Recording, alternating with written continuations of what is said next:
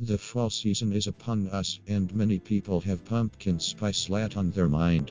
Whether you go to a franchise coffee shop or support your local business, this is the time to order the seasonal drink. But what if you're an older man with BPH? Can you enjoy this drink too? Well, there's good news and bad news. Caffeine is a diuretic, so if you have an overactive bladder like with BPH, it's not a good idea to drink caffeine as often. Now that the bad news is out of the way, there are ways to enjoy the seasonal flavored drink.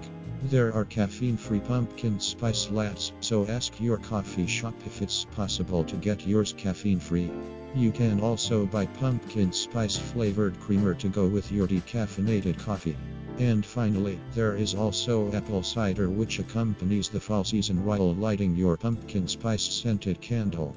With effort, men can keep their prostate healthy even in the fall.